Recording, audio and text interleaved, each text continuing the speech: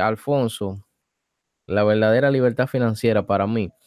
Bueno, libertad financiera yo creo que muchas personas la confunden.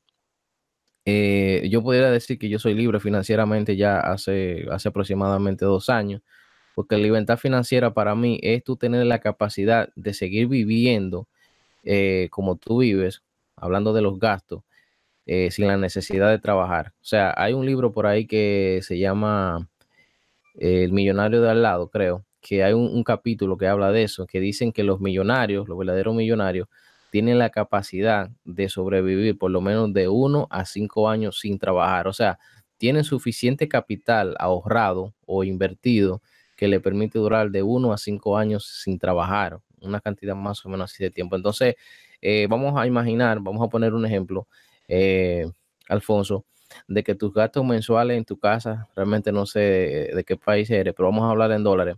Vamos a imaginar que tus gastos mensuales en tu casa, en tu entorno, en todo, en la casa, lo que tú pagas de casa, la renta, la luz, todo eso, son de unos $1,000 al mes, un ejemplo. Y vamos a imaginar que tú tienes ahorrado unos $12,000. Entonces eso quiere decir que tú eres libre financieramente durante todo un año. O sea, tú tienes $12,000 ahorrados que tú puedes seguir manteniendo tu mismo estilo de vida sin disminuir gastos ni nada, sino lo mismo que tú haces siempre.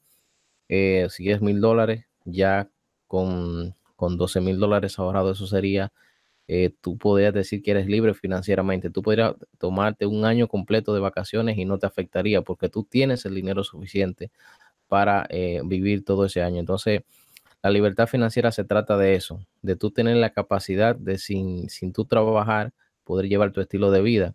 O sea, mucha gente piensa que la libertad financiera es tener un yate, tener una mansión, no sé de cuántos millones, tener autos y toda esa cosa. No, eso ya eh, sería otra cosa, pero libertad financiera, tú puedes ser una persona humilde, tener una vida, vivir humildemente, una casa pequeña, bien humilde y ser libre financieramente. Más hay otras personas que quizás pueden tener una casa muy grande, autos y yates y todas esas cosas y no son libres financieramente porque tienen que estar trabajando constantemente para costear todo eso que tienen. Más sin embargo, una persona, como te digo, viviendo humildemente, puede vivir tranquilo. Si sus gastos son pocos, puede durar quizás, qué sé yo, depende de lo que tenga ahorrado. Entonces eso para mí es la libertad financiera, poder vivir tranquilo sin preocuparse de dinero.